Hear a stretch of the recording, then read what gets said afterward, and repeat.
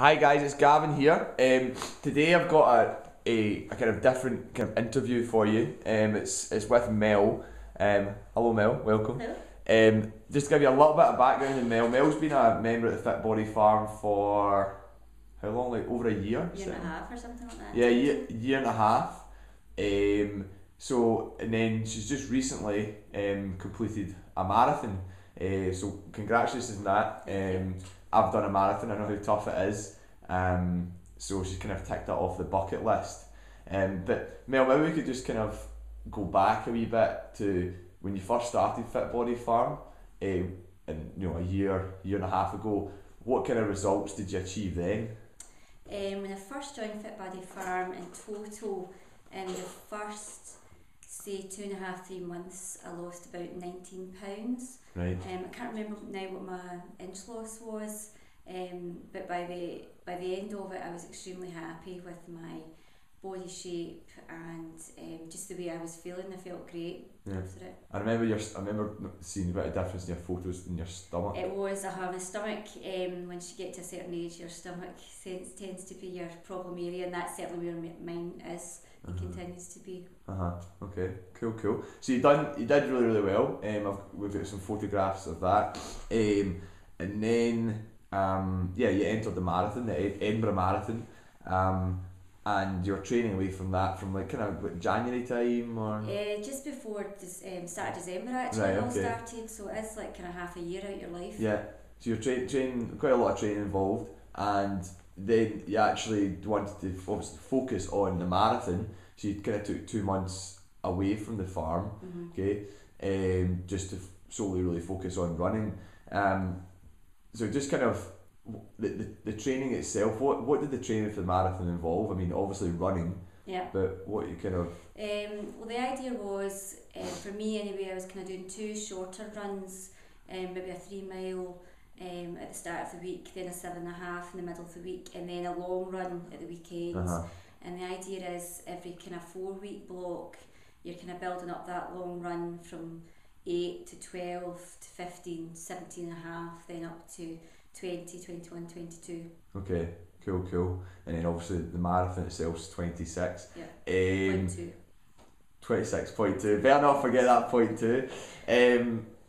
So what kind of I guess what kind of things have you learnt from the training, like, or what changes did you maybe notice in your body as a result of marathon training? Because a lot of people see running as an aid to losing weight.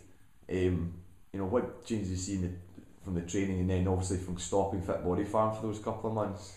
Well, I think one of the things I really noticed to start off with was just my loss of tone in the rest of my body, because you're obviously just concentrating on your legs.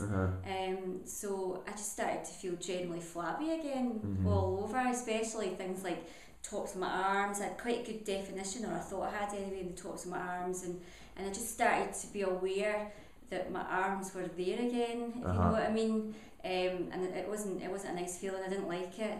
And one of the biggest things I noticed was I just started to put weight back on around my middle again. Right. And I kind of made a joke with people that it would take me an extra hour to run round the course, because I was lugging my tummy around with me as well. So what did you gain around your waist? I think I gained about 4 inches in total, right, which is a massive amount for me, because I'm generally quite small, and it was very noticeable on my clothes. I was quite comfortably a kind of size 8 prior to leaving Fit Body Farm, and struggling to get jeans to fasten, and even if I could get them fastened, they just felt really uncomfortable. Really uncomfortable. Okay, well, I mean, we're maybe not talking too much detail. You did it, so I'm sure you're delighted that you actually astounded that you've completed the marathon. And you've kind of ticked that off. So what's next for you? What are you kind of trying to achieve now? I think while I really enjoyed the marathon, it's a huge amount of time out your life training, and I did have to. I changed everything that I was doing. I couldn't fit in Fit Body Farm just with the amount of training that I was doing for the marathon as well. So for me, while I enjoy the long runs. I think the next target for me in terms of running is to go back to half marathon and do it quicker and start doing speed training. Because I think speed training is a better way of helping you lose weight or keep your weight down rather than long, slow runs.